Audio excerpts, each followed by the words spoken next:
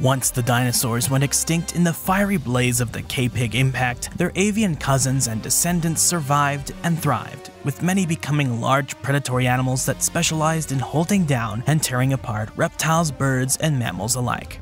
One of the most iconic groups of these extinct birds of prey are the terror birds. One important aspect to their biology has just been confirmed thanks to a fossil trackway from Argentina.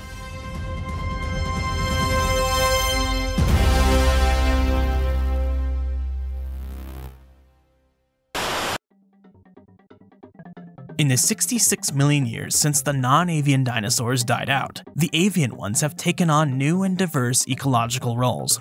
That's obviously being vague in general, since they went on to become some of the smallest, fastest, and most bizarre vertebrates, becoming masters of the ground, sea, and air. But I digress.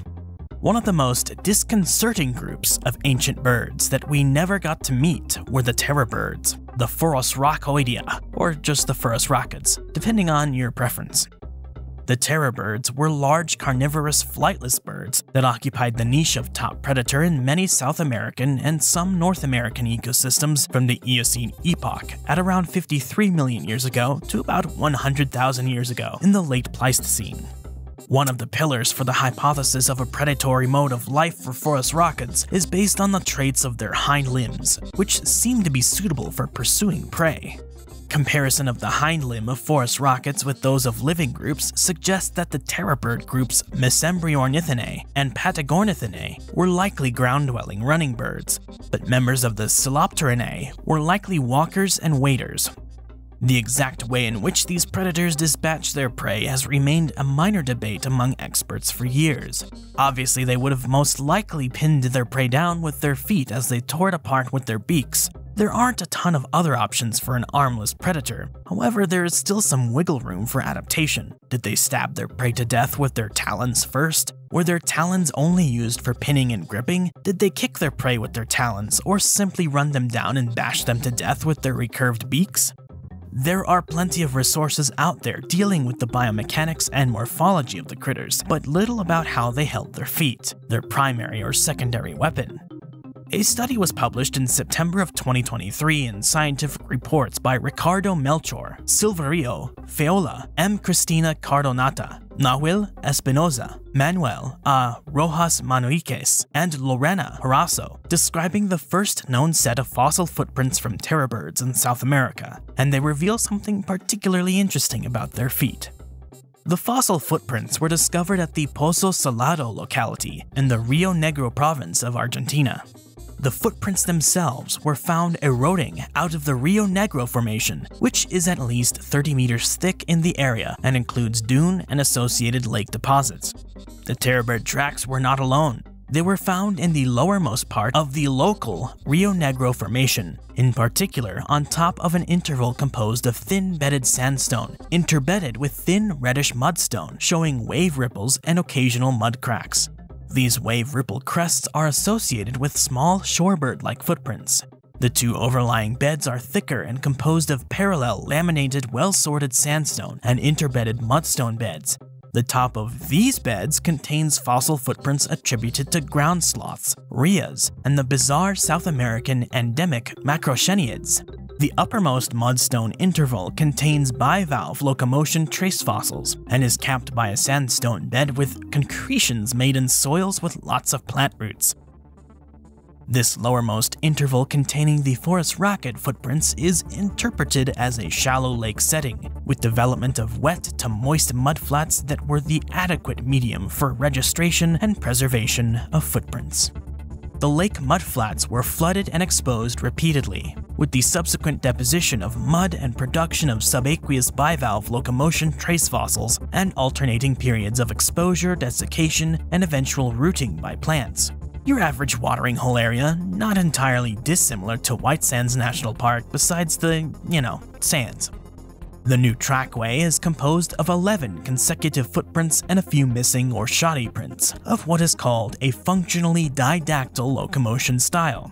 This means the footprints seem to show a bird-like animal walking primarily on two toes, but with enough impressions made that it also had a third toe. This obviously falls into the category of ichnology, the study of trace fossils. Ichnology gives two scientific names to footprints just as botany, zoology, and paleontology does. It's for bookkeeping mostly. The author team decided to name these tracks Rionegrina pozosaladensis. Apologies to the authors, no offense meant, but this name is pretty rubbish because it says nothing of who made the tracks and only of where they were found. In my personal and biased opinion, Forest Ichnis would ring better for the very first forest rocket footprints ever found, but what do I know? So, who precisely made these footprints? The overall anatomy of the footprints, bipedal configuration of the trackway, and the age of the hosting rocks suggests that the potential producer should be a large bird that inhabited Patagonia in the late Miocene. The average body mass of the bird is estimated at about 55 kilograms, using an allometric equation related to the area of the footprints of birds and reptiles. This body mass is likely to be underestimated, as the database used for calculation lacks information on birds larger than 22 kilograms. Potential candidates for the Miocene fauna of South America are Cariamids, Rheids, and forest racids. The Cariamidae is represented since the early Miocene by small-bodied specimens with a size similar to modern Siraimas. Modern Siraima footprints are roughly similar to Rionegrina in the overall configuration, including reduction of the second toe, although are considerably smaller. Miocene Rheids have a three-toed foot and are mostly smaller than the living rhea, especially the fossil species of rhea, although Opisthodactylus is slightly larger. Opisthodactylus kirchneri is considered about 10% larger than Rhea americana and of similar size to Opisthodactylus patagonicus. Fossil rhaid footprints occur in the Rio Negro formation and were also recorded in other Neogene and Quaternary units from Argentina. Fossil rhaid footprints are tridactyl with a maximum length of about 170 millimeters and were mostly assigned to the ichnogenus Arameoichnis rheae. Miocene rhaid footprints are similar in anatomy and size to modern rhea footprints. Geometric morphometric comparison of Rionegrina pozosaladensis Arameoichnis rheae and footprints of living Rhea americana, Rhea pinnata, and Chunga burmeisteri suggest that the producer of Rionegrina pozosaladensis is not related to the Cariamids or Rheids, therefore must be a forest rocket. But what type? South American forest rockets are recorded from the Middle Eocene, possibly to the early Pleistocene, and included gracile to gigantic animals. For the Miocene, the critters with intermediate body mass of about 30 to 70 kilograms are Mesembryornis incertus, Mesembryornis milne-wardsi, Andogolornis stuleti, and Pantagornis marshii. In particular, the body mass estimates that are closest to the producer of Rionegrina pozosaladensis are those of Mesembryornis milne-wardsi from the lower Pliocene, although this animal was also recorded in the late Miocene. The weight of Mesembryornis milne-wardsi was estimated at 53 to 66 kilograms. Forest rocket foot bones are not usually found complete, and most are represented by just bits and pieces of toes and claws. A nearly complete foot is only known for some forest rockets, like a member of the medium to small-bodied Mesembryornithinae group, Solopterus colzicus and Paraphysornis brasiliensis. So the author team suspect the culprit is a medium to large-sized forest rocket, probably belonging to Mesembryornithinae, although no exact match with a known genus is yet possible. Now we know what type of big bird was making these footprints, but what do they tell us about the birds themselves? The innermost second toe leaves the least obvious impression, almost as though the toe itself was slightly raised as the animal walked. This sort of arrangement is similar to what is seen in today's ostriches, but of course taken to the extreme, as ostriches have lost their third toe and run around on enlarged footpads. The second toe of the forest rockets was the shortest toe in the foot and was capped by the longest claw, which was usually also compressed from side to side and highly recurved. A raptor talon held off the ground to keep its sharpness for use as a switchblade or grappling hook if it should see any prey.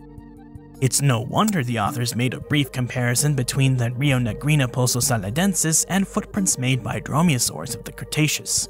These fossil trackways corroborate an hypothesis about how these birds held their killing claws, an hypothesis that has been around since the 1940s, and that was based solely on the general anatomy of the toes and toe claws, as well as comparison with the toes of the only living forest-racket relatives, the Siraimas. You can even see the killer claws on this 1940 Field Museum mount of Andogolornis. I do so love seeing scientific stories come full circle like that, finally confirmed that the terror birds evolutionarily converged with the dromaeosaurs. For more interesting stories about nature, the history of life, or what goes bump in the night, subscribe, like this video, drop a comment in the comment section below, and hit the bell icon to stay in the know with everything Edge. Thanks for watching.